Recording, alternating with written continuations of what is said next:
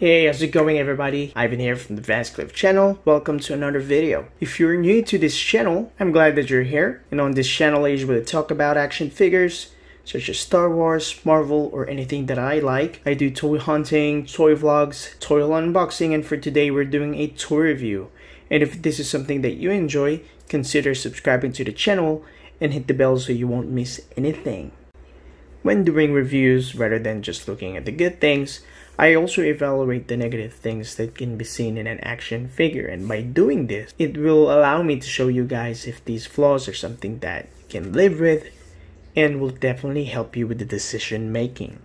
It has always been my passion to spark interest in toy collecting by giving tips and smarter ways to collect through online videos. So make sure to stick till the end of the video because I'll be discussing about accessories, aesthetics, and articulation, and it starts right now.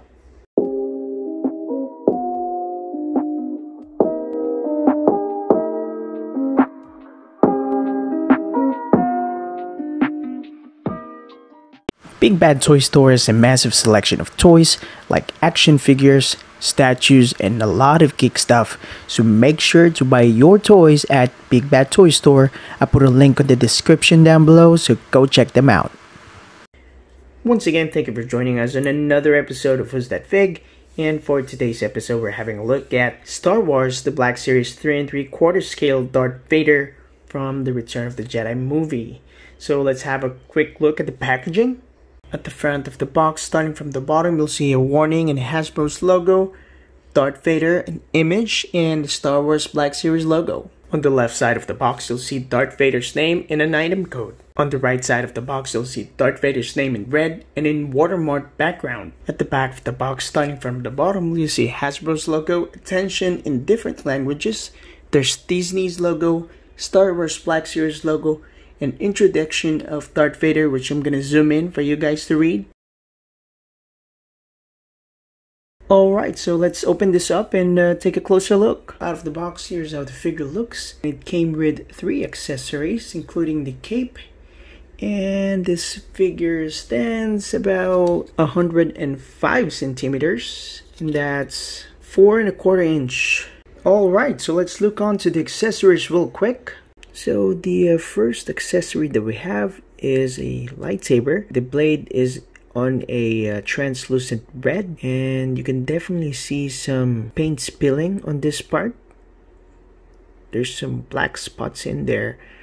The hilt is painted in silver and black, and you can definitely see those sculpted details on the hilt as well. The next accessory would be the helmet, and the helmet is made out of soft plastic, and you can definitely see the satin finish on the helmet. And I don't know if you noticed this, guys, on this part it's kind of flat. This one is molded nicely, and the problem with that is if you put onto the head, you can definitely notice it's flat in here. Maybe for some of you guys it's not a heck of a big deal, but it's just something that has to be pointed out. And the last accessory that came with this figure is the cape. For me, the cape is kind of off. It doesn't look really nice, and if you notice, this part is folding backwards. It doesn't hang very nicely, and that's the reason why it's kind of off looking for me. Look at that. And if you guys see this, this is actually a metal chain, and it's supposed to be a separate piece. But what they did is they actually made it one piece. So those are the accessories that came. Now let's look onto the figure, starting with the head, and you can definitely see some painted details, sculpted details onto the mask, and I think that's really nice. And at the back, you'll see Darth Vader's head, and there's also some sculpted details. Kind of looks like it's bleeding. And on top of the head, you'll also see some chips sculpted on the top portion, which is really cool. And you can definitely see some painted marks, those painted dots onto the back of the neck. Looks awesome. The chest armor, I find the paint app very sloppy. I don't know if you guys see this, but it kind of looks like a thumb mark. It doesn't show on the camera, but if you're that definitely is a thumb mark on the chest piece. Can you see that? On this part there's thumb marks, right? The paint application on this chest piece is very sloppy. Onto the torso section, you can definitely see the sculpted details. It's nicely painted. All of the dots, like the buttons on to the torso section, is painted nicely. Even on the belt and on the arms, you can definitely see the sculpted clothing in there. You see those sculpted clothing. And at the back, okay, it's in a kind of satin finish at the back. Those sculpted wrinkles, it's not that much. That's why it looks natural, you know, because that's what a fabric looks like in real life. And if you put too much, just like Revan's here, it doesn't look natural. And we do have some soft goods in here, some sculpted clothing onto the leg part, and we do have a glossy boots, right? I wish they could have made the hands glossy, the gloves. Alright, so articulation. This figure does have some weird articulation, to be honest. So let's start with the head. The head is on a swivel. So this can definitely rotate. The shoulder is on a swivel as well. So there's no hinge, so there's basically no way for you to raise this up horizontally. The only thing that it can do is rotate 360, right? You can raise his arms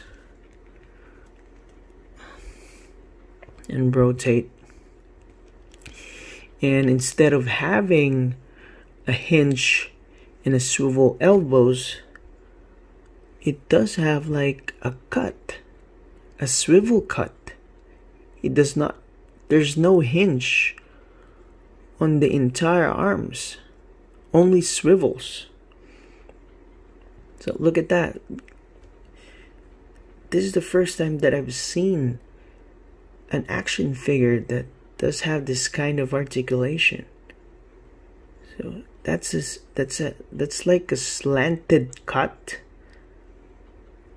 So it does rotate 360. It can rotate, but it's just weird. So the way for you guys to raise this up is to do like this. But you can see that you're overextending the arms. There's no way for you to raise it like this. If you tuck in the elbows, that's how it's gonna look. So if you try to extend this, the hands are gonna go down. And we do not have a hinge and a swivel wrist, but we do have glove swivel. Here, this can definitely rotate 360. And if you notice, the hands is stretched out too much for the left and the right, so I'm not really sure how he can hold the lightsaber. Well, he can hold it onto the left, but onto the right, there's just no way for him to hold his. The hand is overextended. See, it's stretched out too much. That's just weird articulation. I don't know why it's like this. It doesn't look good. And that's for the arms. We do have a torso articulation, swivel, and we also have a floating crotch piece, and it's in a soft rubbery material, so it's not gonna get into the way when you raise up the legs. As for the legs, we do have a swivel as well. Can lift his legs up high. It's not kicking straight. Alright. It's slanting, but it's a good thing that there's boot swivel in here, so you can just fix it. But yeah, it can kick forward nicely. There's no tie cut, but there is a boot swivel and a hinge. Alright, so there's a hinge here. It's a single hinge knees in a swivel, okay? And there's no ankle articulation in this figure. That is just some weird articulation. I know there's a lot better Darth Vader figures out there for 3-inch. That's basically it for articulation. Final verdict, I honestly don't recommend this figure. And if you're gonna buy this, just keep it inside the box. That would be better. There's a lot of options out there. There's a lot of much better Darth Vaders out there for out of box. Right? This does not pose nicely. And I don't know. You can't even move the wrist. You can't even move the ankles. I don't know. I don't know why they did that, to be honest.